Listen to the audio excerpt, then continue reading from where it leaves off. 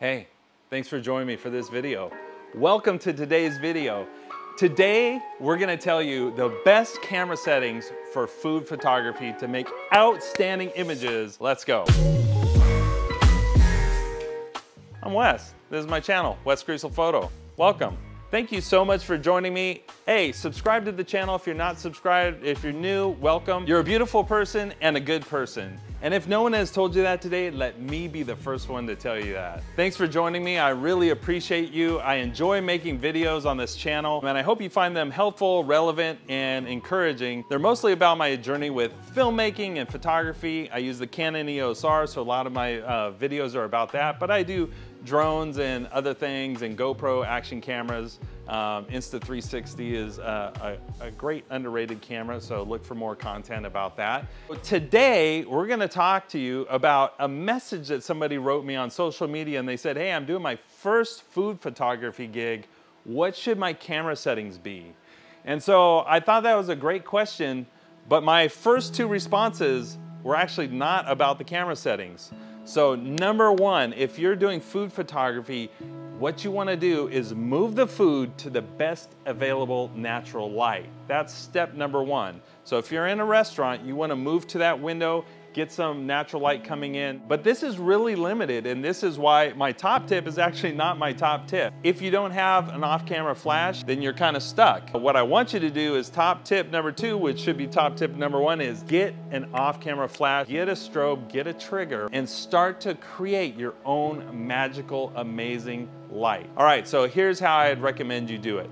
You have your trigger on your camera, you have your off-camera flash, but then you can move that flash around in different orientations with the food, directly overhead,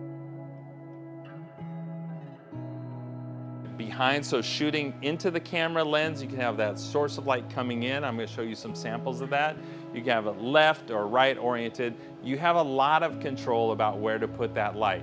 Versus when you're in a restaurant with, let's say, one window, you have to orient the food next to that window. And so it's really limited. And let's say it's overcast, let's say there are no windows, you're really stuck. So bring light into the situation. All right, and now the camera settings. The question was, I'm on my way to my first food photography gig, what should my camera settings be? So I would recommend starting at f4. And the reason is f4 gives you, most food photography takes place on a plate. It's 8 to 10 inches. It's kind of that scope. And so f4 gives you some depth of field to play with, but it's not too narrow. Like for example, if I'm shooting on the 35 RF lens has a 1.8 capability, then that's a really precise, really narrow depth of field. And so I can often take a shot that I think is crisp, but then I've actually misplaced the focal point off. It's off by a little bit, and it doesn't draw attention to the right thing on the plate. So I'd start out with f4, and that's kind of a tip I've learned from talking to other food photographers on Instagram and asking them how they achieve certain looks. So reach out to people. If you see shots you like on social media, ask people how they did that. So I'd start with f4, and then I always hit ISO 100. So I stick to that, and then the only other factor you have is your shutter speed. Now granted, food shouldn't be moving. Sometimes it is if you're doing cocktail photography and there's some pouring. So the food should typically be stable, steady, not moving. So you have a lot of leeway with your shutter speed if you need to leave it open or whatever. But that's my recommendation. Start at f4, ISO 100, play with your shutter speed to get the look you want. And those are my recommended camera settings for excellent food photography. I really hope you enjoy the content. I enjoy making it, and yeah, I'm looking forward to learning more, and I hope you enjoyed the samples of the food photography that I shared with you today. I would love to see samples of yours. Follow me on Instagram at Wes Crucial Photo and share with me some of the posts you're doing with food photography. I'd love to check that out. Hi, I'm Wes. My name's Wes. I'm wearing a name tag because my shirt is sponsored, but I'm not sponsored by the person who made the shirt. Welcome, welcome everybody. I could do a channel trailer. Get crazy. Hey, yo, what's up everybody? Seriously though, I've been in need of a channel trailer for a while, and I just want you to know from the bottom of my heart, one of the things I say in every video is you're a beautiful person, you're a good person. I really believe that. And so if you believe that too, stick around. And if you don't stick around, and maybe me saying it will rub off on you and you'll start to believe you're a beautiful person and a good person. And let's learn together. Let's learn together. Let's learn together.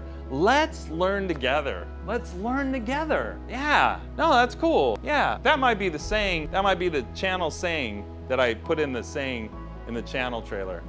Oh yeah, appreciate it if you would subscribe, click the bell to get notifications, and then some other stuff. Stay tuned, like the video, share it. Please leave comments. Leave those comments. Those are the best. I love to read those. When I can't sleep at night, when I get up in the morning, I check my YouTube comments. I love asking people what kind of photos they like to take and all sorts of stuff. I love to learn from people all around the globe. YouTube's an amazing place. It's an international space station. That made no sense. All right. Good job, people.